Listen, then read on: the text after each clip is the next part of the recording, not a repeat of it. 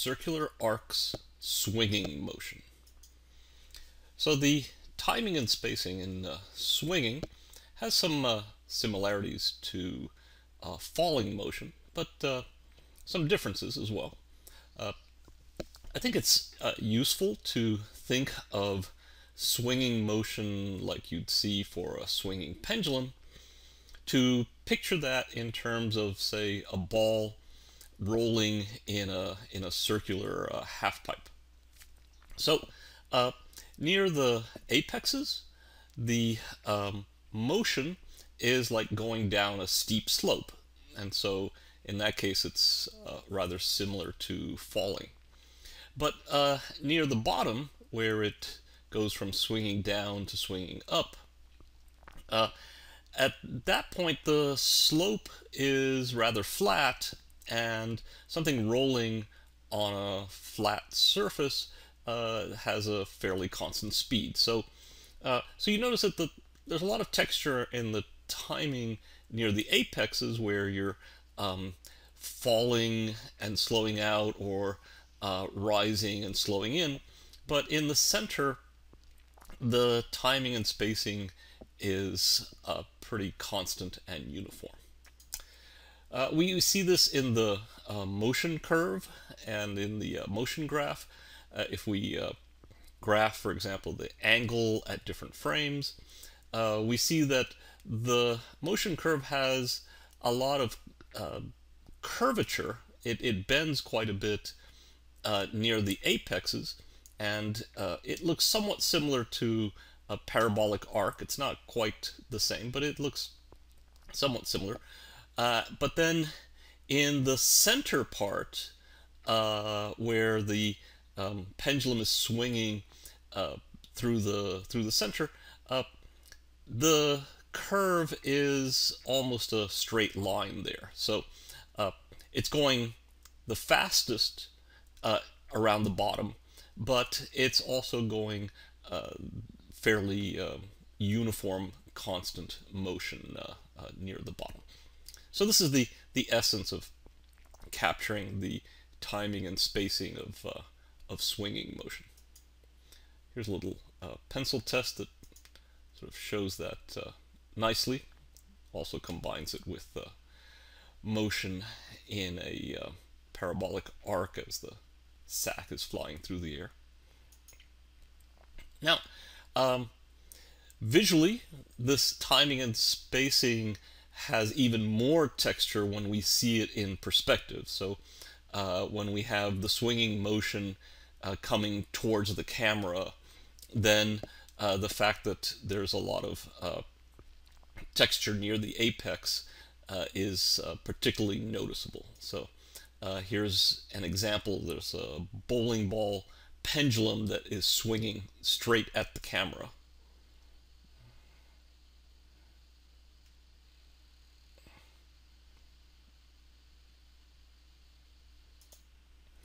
So in that example, it's very noticeable when the ball is coming straight at you.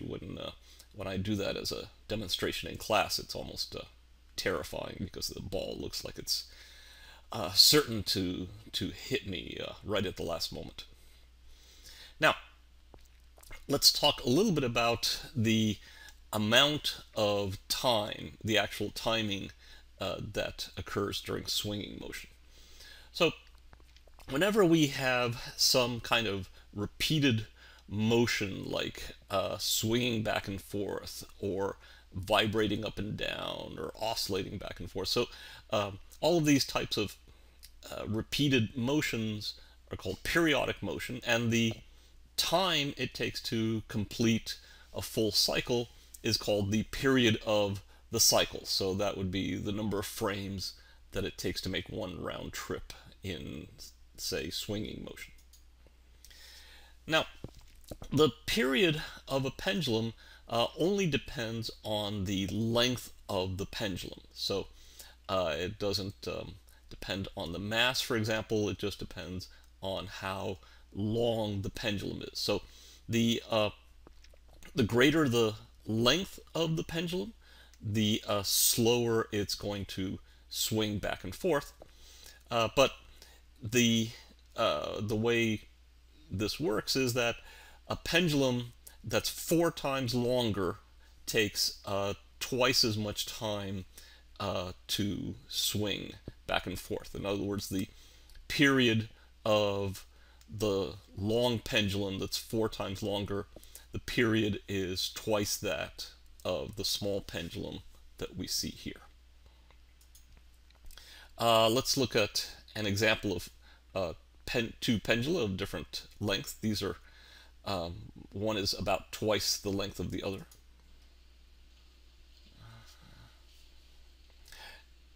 And when you see them swinging back and forth, hopefully it's obvious that the short one is swinging faster in that it has a shorter period. So the one that has a short length also has a shorter period. So it takes less time to complete a cycle than the longer pendulum. We see this in character motion. So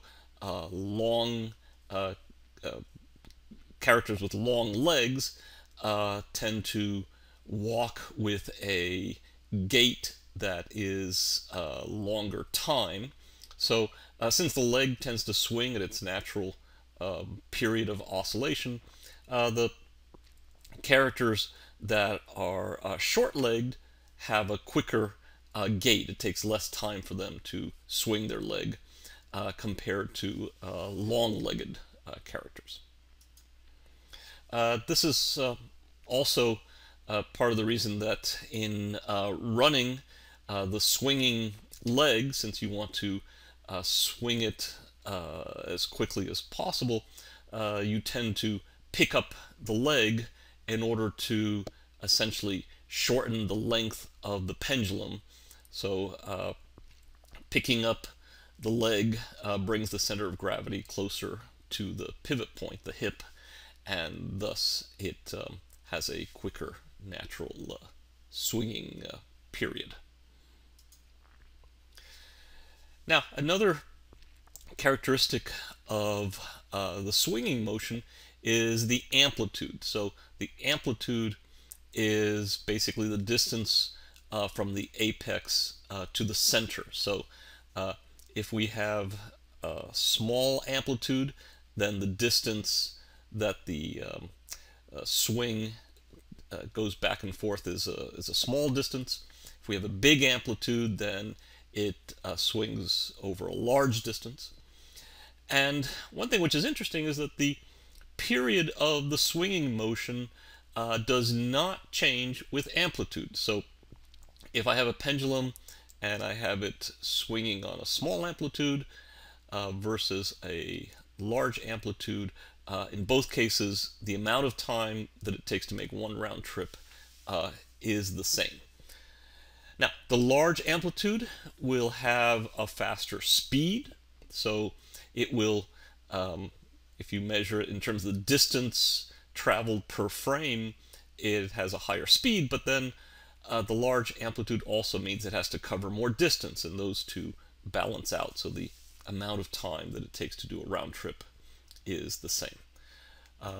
Let's look at some video examples of this. So I have this pendulum. I'm going to start with a small amplitude swing, and I'm going to make a sound to mark the period.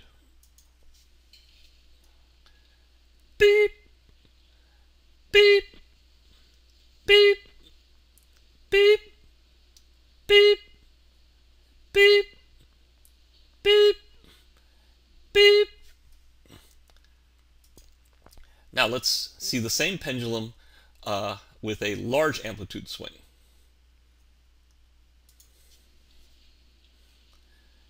Beep, beep, beep, beep, beep, beep, beep, beep. Hopefully you could tell from my annoying beeping that in the two cases, whether it was a small amplitude or a large amplitude of the swinging motion, the amount of time that it took to make a round trip, the period, was about the same for small amplitude as it was for large amplitude. So, in summary, the timing and spacing for swinging motion has slowing in and out of the apex, somewhat similar to falling motion. It's not quite the same as the odd rule as we saw before, but it has somewhat similar slowing in and out. The swinging motion near the bottom of the swing through the center of the swing is nearly uniform. So that part of the motion is more or less constant spacing. So it's the fastest part in terms of the spacings are the largest, but the spacings stay more or less constant around the center. The texture of this timing and spacing is enhanced if the swinging motion is in perspective, so that can often make it quite interesting. The period of a swinging pendulum varies with the length. The longer the pendulum, the more time it takes to complete each swing. So we said the characters with long legs, it takes them longer to swing their leg than the characters with the short leg. And then finally, the swinging amplitude, so the distance that we're swinging back and forth. You can think of it as the angle that you swing back and forth. When the swinging amplitude is large, then the speed is fast. However, the period, the time it takes to swing back and forth, stays the same. Again, this is for a large amplitude, the speed is large, but the distance that has to be covered is also large, and so those two balance out, and the time for swinging the period remains unchanged. So hopefully that clarifies swinging motion. We'll get into more types of motion coming up in the next few tutorials. See you then.